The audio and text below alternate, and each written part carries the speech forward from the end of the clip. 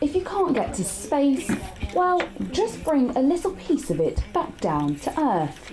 That's the idea of this national science scheme rolled out across 10,000 of the country's schools. Which one was that one, the red one? What difference is the... In these trays lies 2 types of rocket seeds.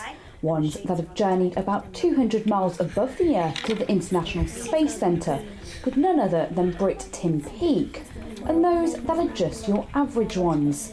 The trick, back on Earth, nobody knows which ones are which. Children have been involved at school in coming in and taking measurements to compare the growth of the seeds that have been into space with the ones that have remained on Earth to see whether zero gravity has had an effect on the growth of seedlings. And the main aim of the project has been to try and find out whether in the future people will be able to grow seeds in space. The children here at the new Invention Junior School in Willenhall have been working on this project for 6 weeks now. In the next couple of months, they'll get a special message from astronaut Tim Peake, telling them which seeds were from high up in space and which ones were from down here right on Earth. It's safe to say that enthusiasm is high. I'm really excited because it's nationwide and we're one of the schools that get to do it, and it's a once-in-a-lifetime opportunity to grow seeds that have been into space. But this is actually being into space where, well, you can't really go every day. So they've been up into space, we've got to plant them, we've got to take care of them. So it's been very great. I think because it's not something that you get to do every day. So doing this has changed so that we get to do something that not many people have done.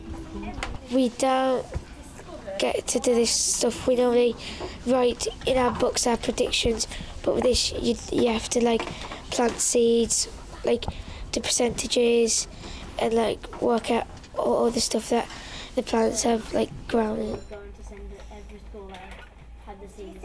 Children have all been really excited about it, and obviously in the future we're looking into space travel and things like that, so obviously we need to think about growing food in space one day, hopefully.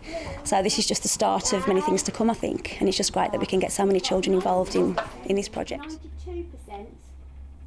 For the entire time I'm here, these children are glued to this hands-on project.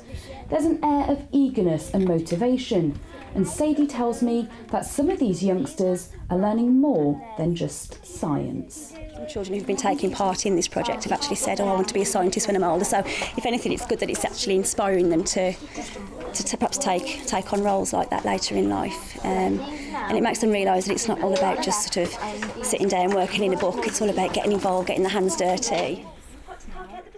Inspired and in awe, this change in classic classroom teaching may have just paved the way for the UK's British scientists of the future. Roshni Patel for Big News in Willenhall.